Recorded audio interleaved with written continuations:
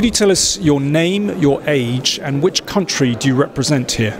My name is Alexander Ipatov. I'm 21 years old and I'm playing for Turkey, but I'm Ukrainian.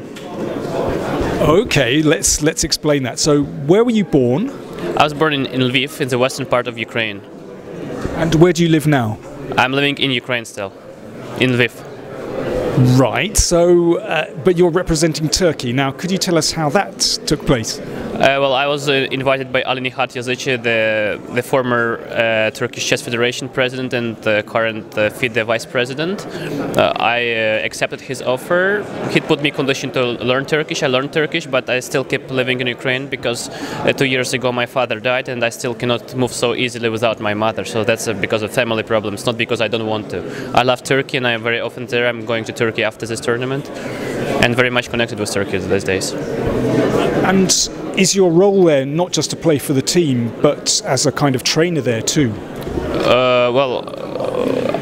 Our coach is also Ukrainian actually, but he moved to Turkey because of problems in Ukraine, because he was living in the eastern part of Ukraine, and as you know, Russia attacked Ukraine. That's it. But I'm working with him on Skype, but I'm not training in Turkey specifically. We have sometimes we have training camps there. That's it. Could you tell us who taught you chess, and at what age did you learn the rules of chess? My father taught me how to move chess pieces when I was 4 years old, so it was in 1997, and when I was 6 years old, so in October 1999, my mother brought me to the local chess club in Lviv. So since then my career actually started. And as I recall, Lviv has a great chess culture. That's it. Also, Adrian Michalchishin, the coach of Turkish women team, he's from Lviv. Vasily Ivanchuk, Alexander Belavsky, a lot of chess players. Romanishin? Oleg Romanishin as well. A lot of players. Okay, Yuri Krivoruchko. I mean, dozens of grandmasters. Yes. And when you were growing up, apart from those players, did you have a chess hero? Was there a player that you really looked up to from chess history? My favorite chess player, I think, is Alexander Alekhin, the first world champion who died unbeaten.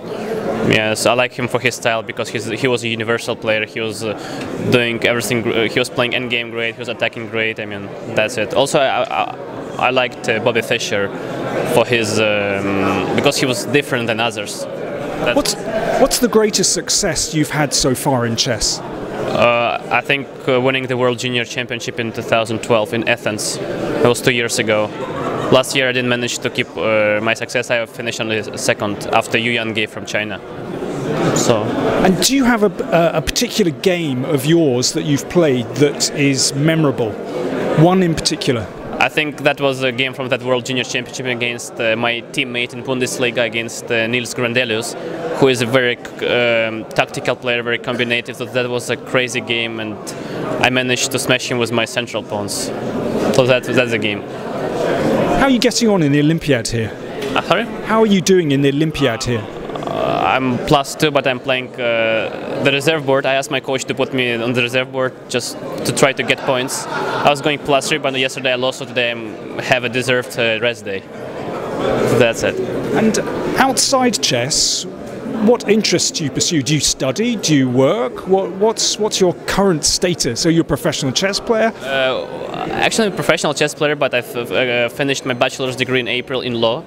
And I like learning languages. I can speak 5 languages right now. I like to read biographies of great people, also business literature, marketing, and I don't think I'll be a professional chess player. I would like to connect my future with business, with maybe politics. Yes. Politics? In which country? I don't know yet. I mean, I'm just trying to work on my self-education and to stay flexible. This is what's important in modern life, I think, to be flexible. And finally, if you were able to vote in the presidential election here, who would you vote for? Gary or Kirzan? I know who would win, and I would vote for Kirzan. Yeah. Okay, that's it. Is that because you think he's going to win? First of all, I know that he will win. It's 100% sure, and I have many friends in his office. That's why it's personal. That's it. Yeah. Thank you very much. Thank you very much. Thank you.